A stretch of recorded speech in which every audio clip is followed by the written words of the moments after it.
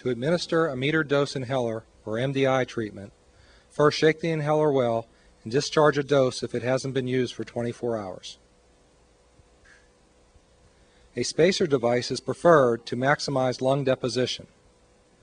Next, instruct the patient to exhale comfortably and place the spacer device between the lips, keeping the tongue down and relaxed.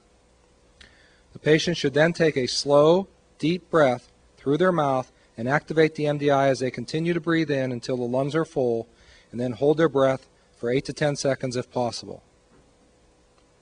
The patient should then exhale normally. Wait 1 to 2 minutes before taking the next puff in the same manner.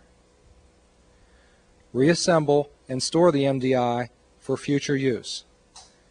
If an inhaled bronchodilator and corticosteroid are concurrently prescribed, use the bronchodilator first and rinse the mouth well after the inhaled steroid use.